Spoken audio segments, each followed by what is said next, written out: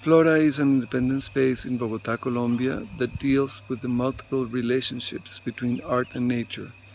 For the past 5 years we have been doing a program called Escuela FLORA, which is a practice-based independent study program.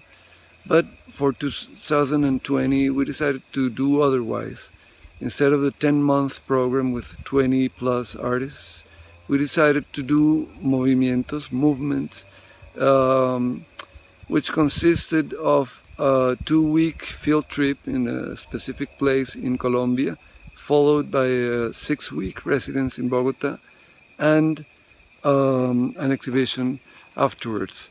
We were able to do the field trip to the Sierra Nevada, which is considered by the 4 communities that live there since pre-Columbian times as the heart of the world. But when we came back to Bogotá, the pandemic was in rise, and the artists had to go back to their respective countries. 2 of them stayed in Bogotá.